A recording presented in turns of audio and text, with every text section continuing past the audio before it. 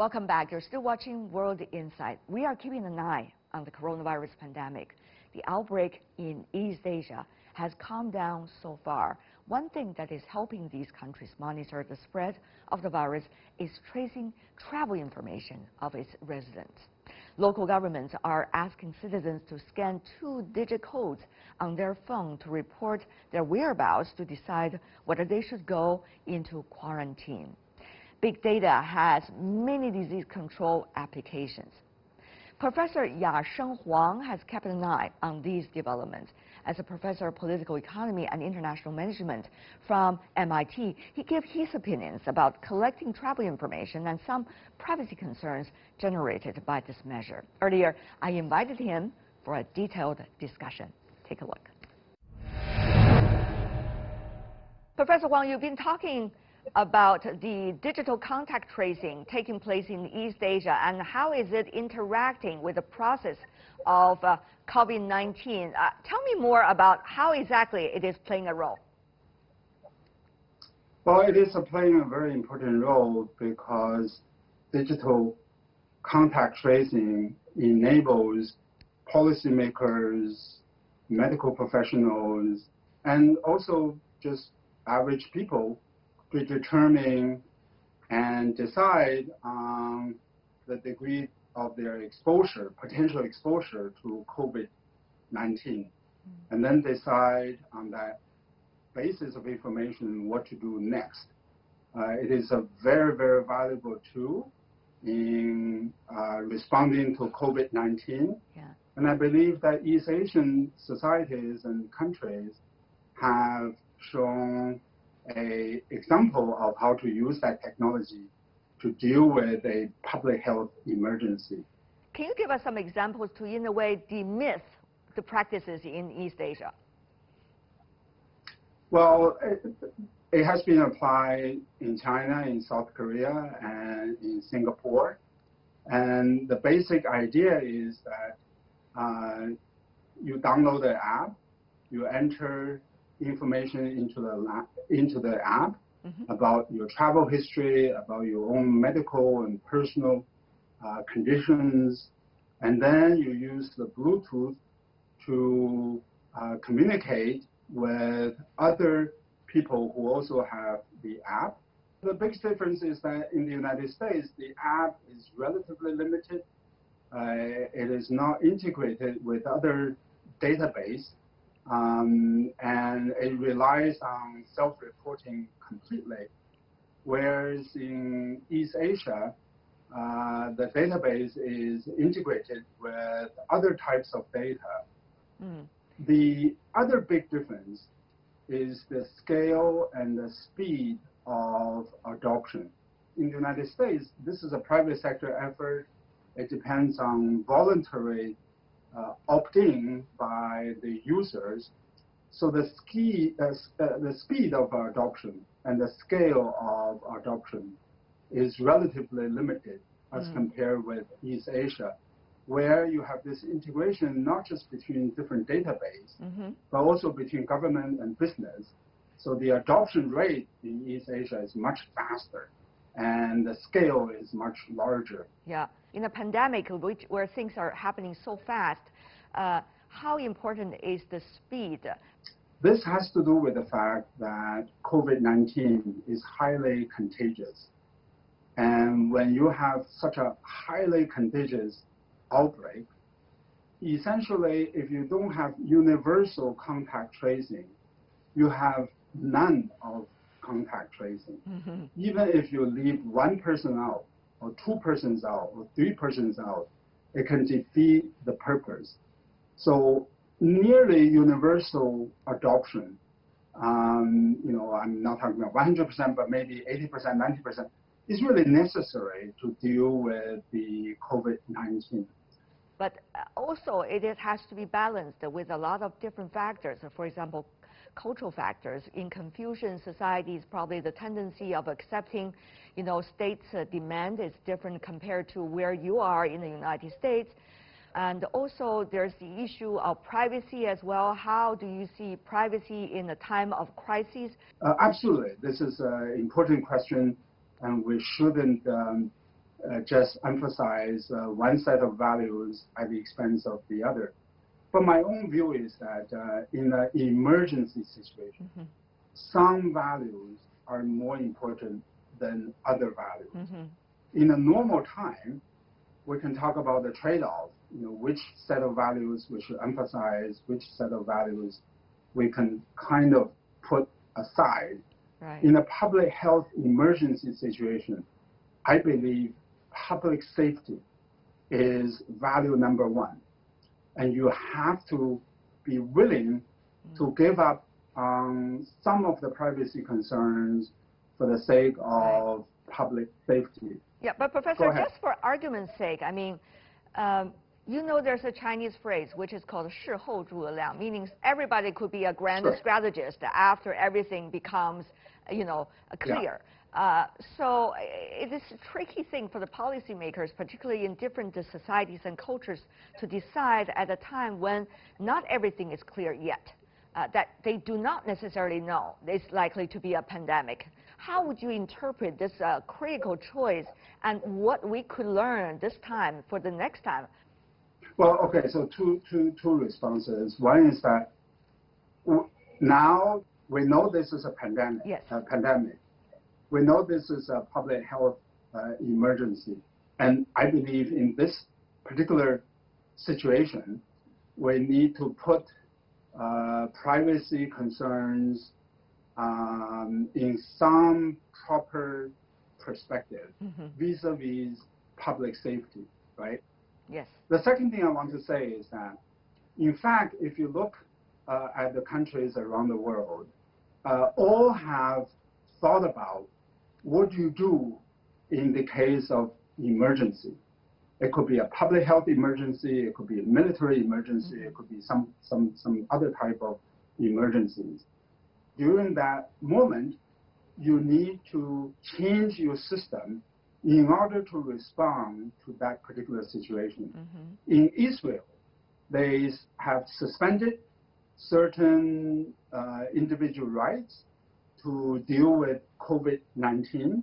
For the United States, public health emergency has not been something that people often think about. They think about terrorism, they think about nuclear weapons and things like that.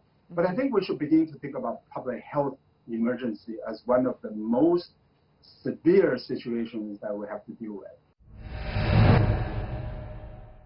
Apart from detailed measures on tracing the spread of COVID-19, Professor Huang also mentioned some other important factors that have affected the performance on disease control in different countries.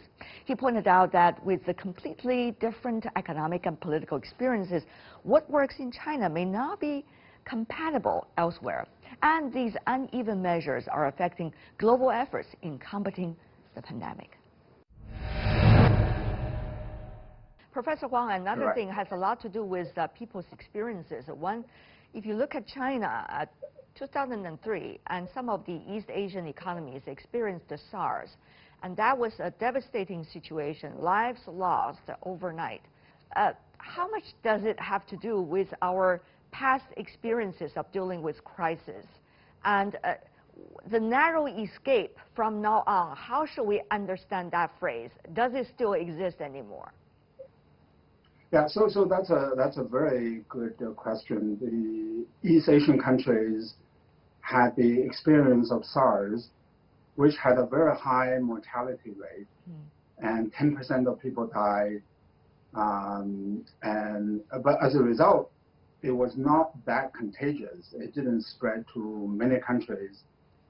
The COVID-19 has a different profile. It is more contagious. Far more contagious than SARS, but because the mortality rate is not that high, you don't have the kind of situation when many people show up in the emergency rooms in the hospital simultaneously. And that was the scenario that scared people in China during the SARS, and obviously in Wuhan during COVID-19. Western countries haven't had that type of experience, and I think that partially explains why the responses in the West have not been terribly proactive because their instinct is this is something remote, this is something distant, yes. this is not something that they have to deal with. Right. Yeah, but they should not be used Sorry? as excuses not to act for now, particularly. Definitely not for next time. Wow. Yeah. But I would argue that it's not just lack of experience. By now, every indicator that we have is that in January, there were already pretty solid warnings within the United States about a potentially dire situation in the United States if they didn't put in effective controls. There were voices coming from private sector, from academia, from newspapers, from one of the presidential candidates, Joe Biden. There were also warnings from within the Trump administration, and memos and briefings by the Secretary of Health, Azar, but still there were no effective actions taken by the Trump administration. So I believe that it was also a gigantic failure of leadership. It was not just lack of experience. There was all the information they needed to take actions, and they didn't. Professor Huang, before we go, tell me more about your assessment. How is this COVID-19, as far as we know it, likely to play its role about the current thinking of globalization and the global supply chain, as well as some of the most important geopolitical relationship, including that between China and the United States? I think we just have to accept the reality. Within the short run, the U.S.-China relations are going to be worse rather than going to be better. I'm just stating the obvious. I'm not saying anything that other people don't know. This is an election year in the United States. The Republican Party has a strategy of blaming the failures in the United States in terms of dealing with COVID-19 on China. And my own view is that whatever the issues are within China, it has nothing to do with the response, the lack of effective response by the United States. The reason is very simple. South Korea, Germany, Israel, and Hong Kong and Singapore, they all rely on the same information from China as the United States did. Right?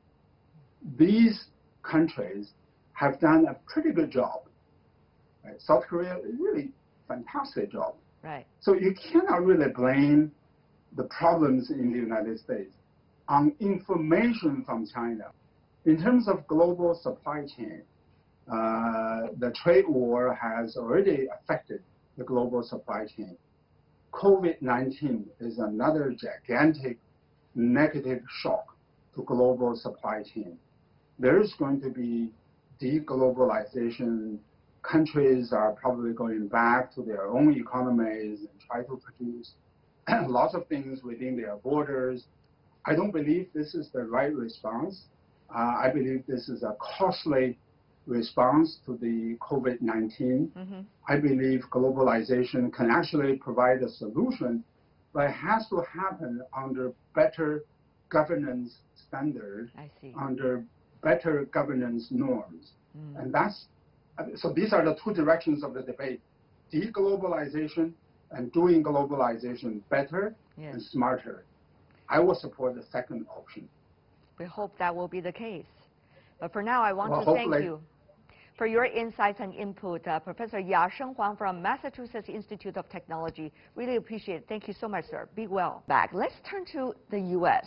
2 people with the coronavirus died in California as much as 3 weeks before the U.S. reported its first death from the disease in late February.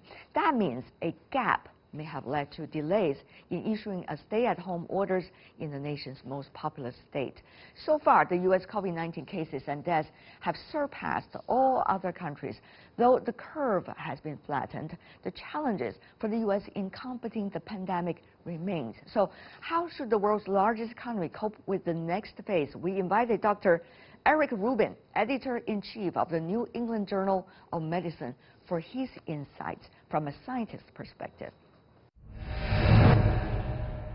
So we invite Dr. Eric Rubin, editor-in-chief of the New England Journal of Medicine. Dr. Rubin, what a pleasure to see you once again. Nice to see you virtually.